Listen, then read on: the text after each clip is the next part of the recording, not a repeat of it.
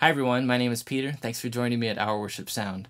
I want to talk to you a little bit about Mainstage, and maybe you've heard me talk about it before, but if you don't know what it is, Mainstage is an inexpensive music program for Mac computers. I have to say that if you're a keyboard player and you have a Mac and you're not using Mainstage, you're really missing out because it is extremely powerful. Now, because it's so powerful, it can be difficult to know how to get started with it, but you don't have to remain stuck there. I want to quickly show you how I use it on a weekly basis with my church band, and then I want to teach you everything that you need to know to get to that same point. So let's open up Mainstage, and the first thing that we're going to see is that my physical setup is represented. I've set it up so that it shows up in this software. So I've created this where it fits my setup. I have my keyboard, and then I just have this simple MIDI controller with drum pads and knobs. And it's mapped through a MIDI connection so that when I play keys on my keyboard or I press drum pads or I turn knobs, that the same thing happens in the software. So everything is all set up, and I just start with that on a weekly basis. And so at this point, I'm ready to add songs or add patches to it.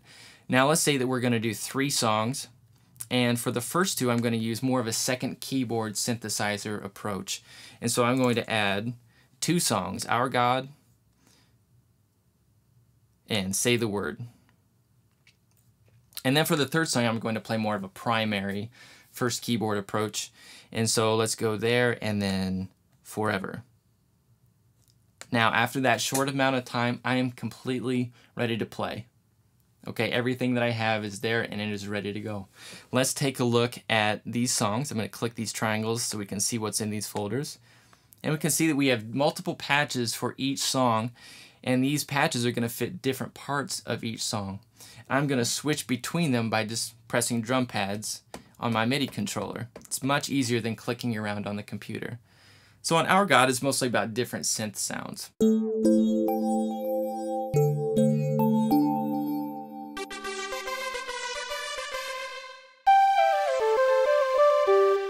And I'll just switch at different points in the song. Let's listen to Say the Word.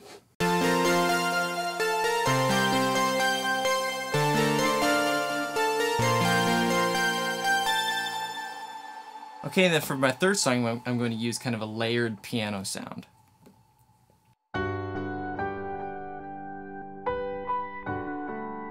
This first patch is set up for softer sections of the song, and I have this for medium. Then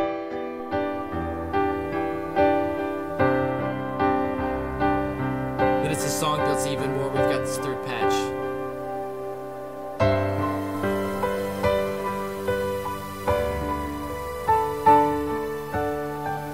Then we can end soft.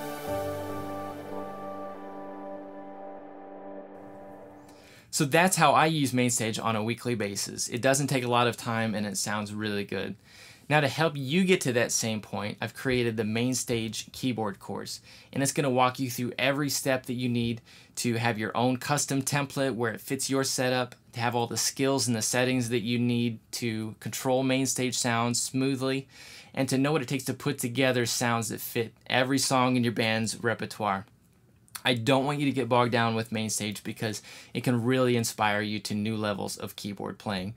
So to purchase the course or to find out more about it, click on the link in the upper right hand corner of this video, or you can go to ourworshipsound.com/Mainstage course. The course has over 24 videos and it will walk you through every step of the process to put you in complete control of Mainstage.